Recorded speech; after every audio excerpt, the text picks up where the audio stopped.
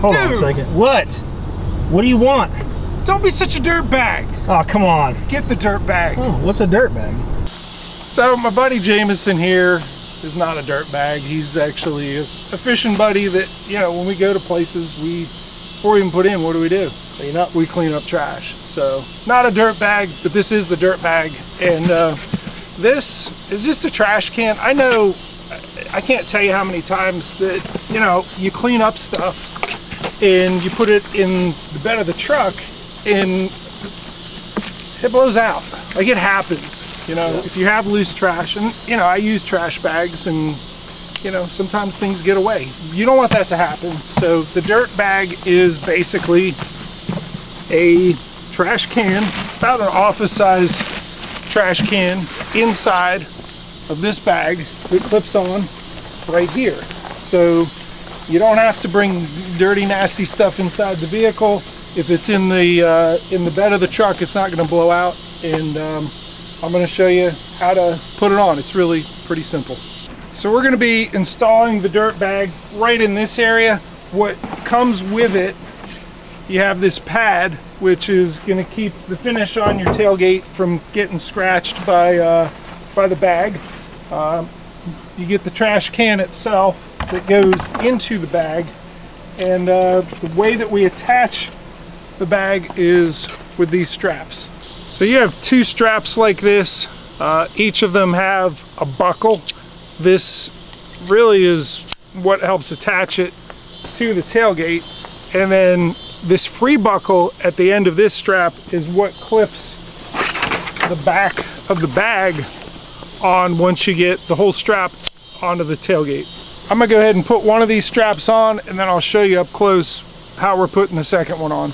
All right, I got one of them on there. Understand I don't have my protective pad on there yet, but I wanted to show you what this looks like when it's installed. So this is gonna be the buckle that you're gonna thread up through that gap between the tailgate and the truck bed. It's gonna click together here, and then this longer one is the part that fits and clicks onto the bag that hangs right back here. All right. With our loop in this orientation, we're gonna undo this buckle.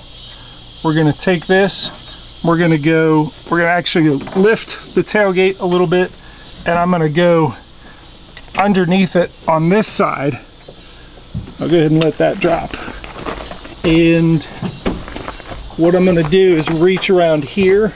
Be careful not to pinch your fingers. This may be a good time to ask someone for help. Okay, I can reach it.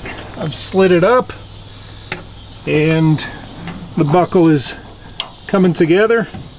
I'm gonna adjust this to get it centered, and we'll go ahead and put the pad on the other side of the tailgate. Okay, just loosening these up a little bit to give them a little bit of slack. We're gonna need that to slide the pad into place. I'm gonna slide the buckles right to the top edge of this. Grab the pad, lift the tailgate, and just slide the pad in underneath the straps.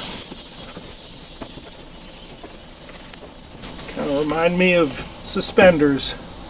All right, with the pad loosely in place, I'm gonna go ahead and drop the tailgate so I can show you what I'm doing here.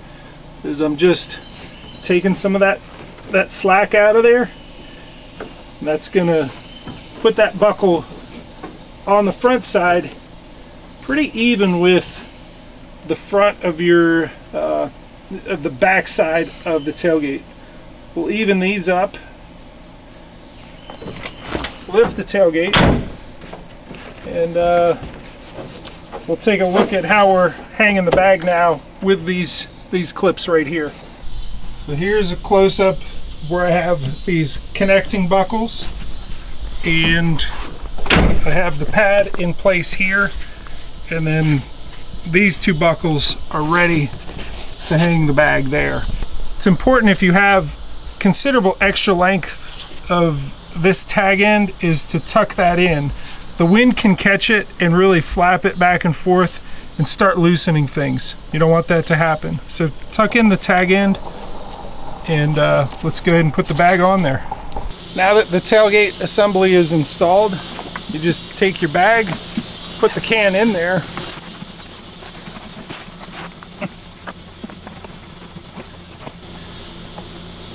you can clip it shut, and you have these two buckles here which attach there and there, and you're done. There's the dirt bag.